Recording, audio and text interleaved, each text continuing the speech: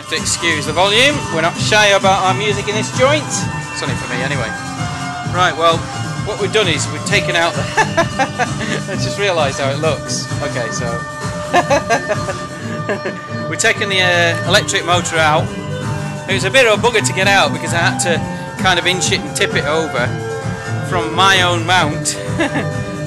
So I kind of understand sometimes when they make engine mounts that sometimes you just basically got to get the blooming thing in and that's it. But not if these guys are paid like thousands of pounds and given a year to design these things. I designed and built that in a day, so you know they can get lost still. Anyway, got our motor out, and so now what we're going to do is refashion stuff down here to basically have something I don't know, sort of not similar to this. These mounts here, right? I've got the hole spacing obviously pretty perfect there in the mounts because that's what it was mounted on, so I can use that now as a template.